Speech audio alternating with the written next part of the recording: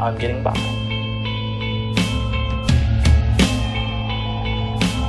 I'm getting by. So this is a new difference, this is a new place, this is a new beginning for me. All the negativity that was is now gone. Especially you think that you're better than me, but that's far from anything that's true. Just because you lost some weight, you may have changed your face, doesn't mean shit to me. Just because you have different hair doesn't mean a thing to me.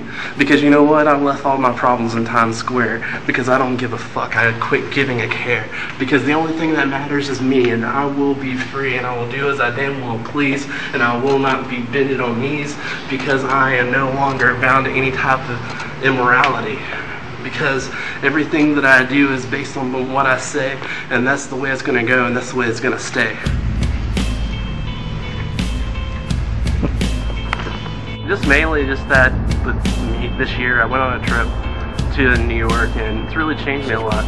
It really gave me a better idea that, you know, human beings aren't all terrible, and that there are good people in this world. I met a lot of people that I never knew, and they treated me really well, like friends from here in Augusta.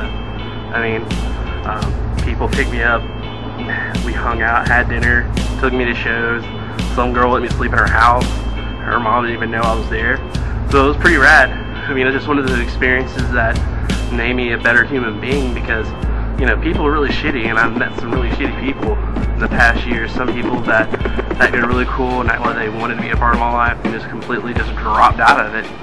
So I mean, it's just an ode to the idea that this is a new time for me and I'm going to be different. Fuck negativity.